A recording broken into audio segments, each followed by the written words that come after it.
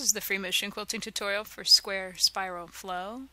This design is stitched by first starting with a wiggly line, and then you're going to stitch a square and stitch inside of that with a little open spiral. Actually, that's a closed spiral. You're going to stitch that spiral and travel stitch your way all the way back out. Then get back on the outside and wiggle around again. Create another square, fill it with another closed spiral, and travel stitch your way back out again. And I know that this is quite tiny and a little tricky to see, but basically you're just kind of wiggling around. This is a foundational design, so you're creating this foundational line with these squares. And if you wanted to make it easier, you don't have to fill it with the spiral unless you want to. It's entirely up to you. Kind of make the design what you want and what needs to happen on your quilt. So you don't have to do that unless you want to. So you can see I'm just randomly stitching these kind of in many different directions, many different angles, so that they stand out all over the quilt. And I'm taking this foundational line throughout. If this was a big quilt, I would make sure that this foundational line was reaching most of those areas of the quilt, but without stitching myself into a bad corner or locking myself into an area. You don't want to stitch yourself into a corner.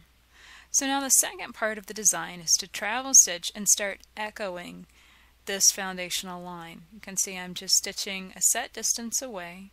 And when I reach this square spiral box, I'm going to travel stitch and kind of reach that beginning and then echo around it with nice straight lines and sharp angles.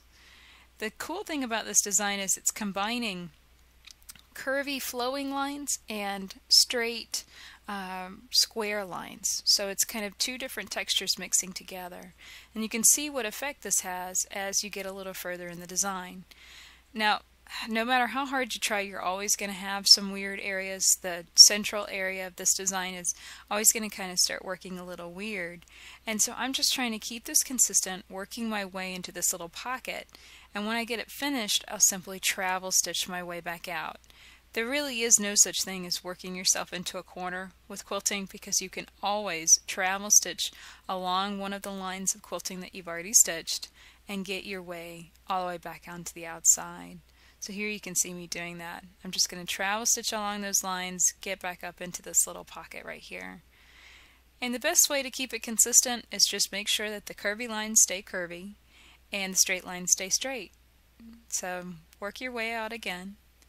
And you can see the edges of that square spiral. I'm still trying to keep those lines straight and even, but the edges of the foundational line, I'm trying to keep those nice and curvy so that it really continues that design. It continues that contrast of straight lines and curvy lines together. So now I've travel stitched up, and I'm going to fill in this side as well with more echo lines. You can see how this funky texture looks. It really is a lot of fun. And there's many variations that you can play with this design. You could fill the square with another design, maybe pebbling. You could even change the lines. Instead of curvy flowing lines, you could do circuit board, a giant circuit board instead, so it would be lots of straight lines and sharp angles. There's many different things that you can do with this design, so have fun stitching it in your quilts. Here's what it looks like whenever you finish square spiral flow.